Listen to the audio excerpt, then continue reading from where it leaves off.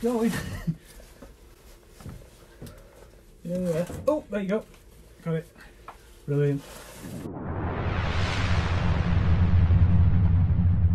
Right, well, hello everybody and welcome to my garage. But why are we in the garage? Well, today we're in my garage, as I say, and as you can see, it's a bit of a tip. And I've done a lot of tidying already. What I have got is I've got a loft ladder up there. I've boarded out, and a lot of all my kit that was down here has now been moved up into the attic area. But I've still got a lot of tidying up to do because I've got a up and coming project planned. I'm not going to say what that is, but what we're doing today is we're just ripping down the old pegboard, which had all, well, some of my tools just hanging up on various little hooks, but it wasn't very good. So my plan is, with my trusty assistant over there, who's a bit camera shy, we're going to rip all this down. We're going to replace all the battening on the wall, and what I have got is a lot of pallet wood just laying around, taking up space. So I'm not building anything out of pallet wood at the moment. I've also got another pallet there that needs ripping down, and the plan is to make a pallet wood wall along there, and then I'm going to buy various magnetic tool strips and hooks and make little shelves, and I'm going to make that into a tool wall. This area will then be cleared. See, I've got all my gear there, my paddleboard, my inflatable kayaks down there. We're going to be clearing this area. I'm probably going to make a bench table there for working on for the up and coming project. But what will that up and coming project be? Well, all will be revealed.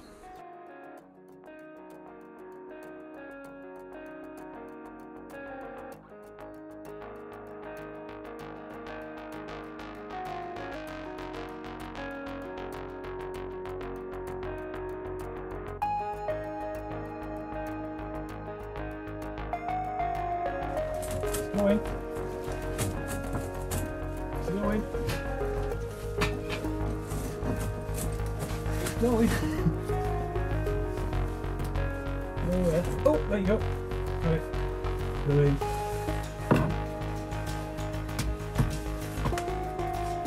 Super.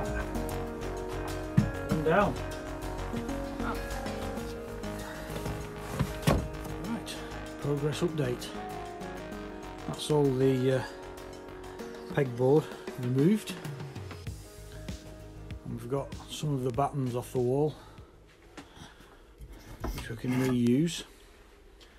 The plan is to have some verticals like that, and then we're going to pallet wood across that whole area right up to that cupboard, and then work around the electrics there,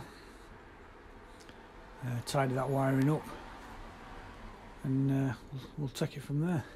And then we can utilise this bench area. Normally this is just stacked with kit, so I want to be able to get to that, have all sort of tools underneath, maybe a pillar drill, something like that on top. Yeah, happy with that. This wall isn't very even, but once we've battened out, it'll be fine, and there'll be a bit of an air gap behind so the wall can breathe. Right, let's crack on. I've got the first battens fixed. Ideally, yes, I would have liked battens that went straight to the top, but I'm just using what I've got and what I've stripped off the wall.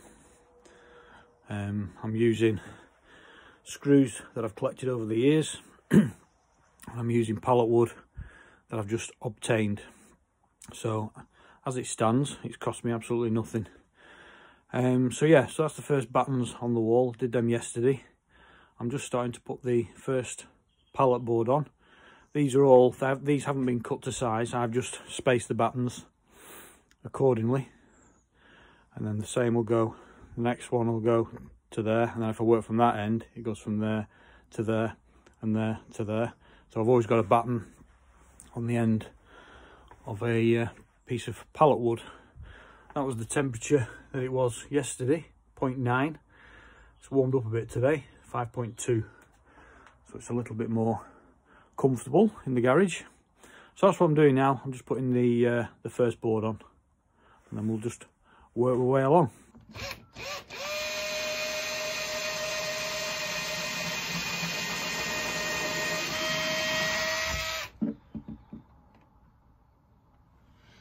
Incidentally, this battery drill has had its day. The batteries last not very long. That's why it's very underpowered. And of course, if you have it on the wrong setting, that doesn't work very well either. Bit better.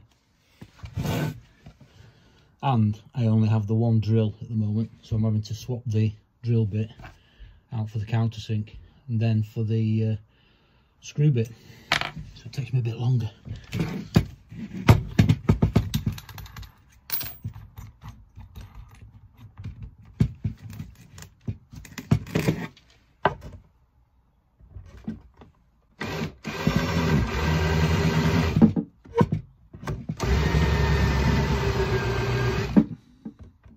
It's going to take me a long while doing it this way.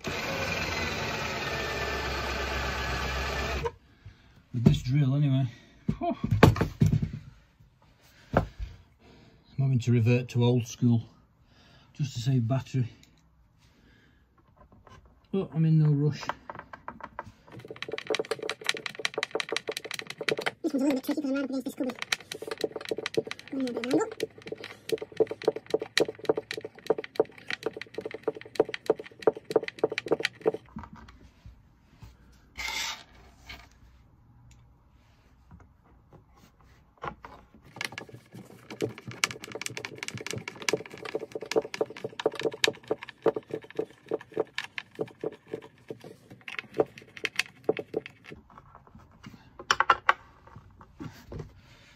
Right, work our way along. 2 rows in now. Looking alright. I've sanded each board down just a little bit, and I'll probably stain it after. Probably a bit of overkill for a garage, but I've got time on my hands, so why not? So I just need to work my way up now.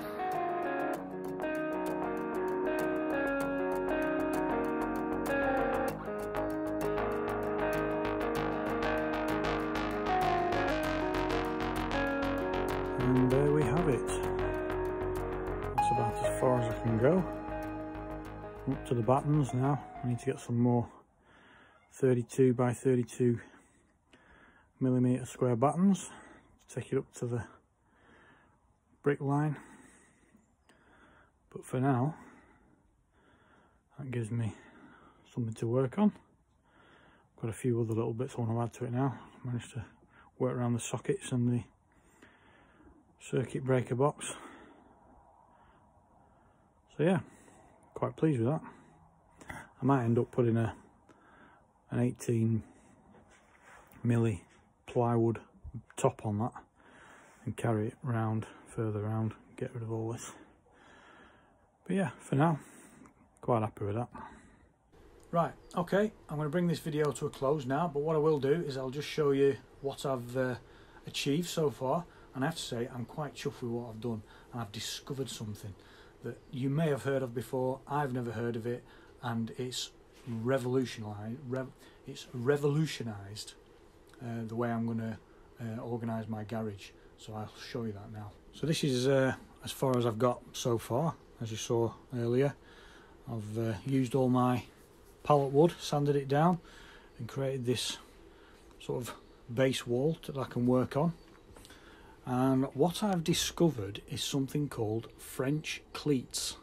Now you may have heard of them before. Like I said, I've never heard of them. And it's basically a piece of wood cut at 45 degrees. And then you've got another piece here cut at 45 degrees. And that fits in there like that. Now ideally I should be doing this on a table saw, but I don't have one, so I had to use a jigsaw. So it's not the perfect cut, but the system does still work. So I've created these, which are if we just move that one out of the way. This has got, as you can see, a piece of the French Cleat screwed to the back of this piece of pallet wood. I've then been out and bought these magnetic tool strips. I got these from Halfords, and they came in a pack of 3, and there was an 18-inch one, a 12-inch one, and this one, which is probably about 6-inch. £9, so I thought they were good. And basically I can move that to wherever I like. I can put it there, and then I've made this one for my spanners, and that can move to there. So I can have these battens all the way up here and all the way along here, and I can create these little tool holders to suit whatever tools I've got. You can see that one, I've just got a little piece at the back there just to support it, to stop it from going back. The screwdriver one doesn't need it because that just fits nicely on there like that. So I'm going to be creating or coming up with ideas for different ways of securing all the different tools that I've got. I've currently got one gluing there. This is just a sort of an experiment, and this is to hold my claw hammer and my little tack hammer. Like I say, it's just an experiment, might work, might not, and I'll just place that on there for now. So that's what we've done so far. So that's it for today. If you've got any ideas that I can use for my new pallet wood tool wall and French cleats, then please leave a comment below. I'll be interested to hear any ideas you may have come up with, and if you've used French cleats before, then let me know how you've got on with them. So I hope you enjoyed that one. If you did, please give us a thumbs up. If you're new to the channel, don't forget to hit the subscribe button down below. And as I said, this sort of garage tidy and organisation is planning towards a new project that I've got coming up, probably in March sometime, so look out for that one. So that's it for today. Thanks for watching, and we'll see you on the next video.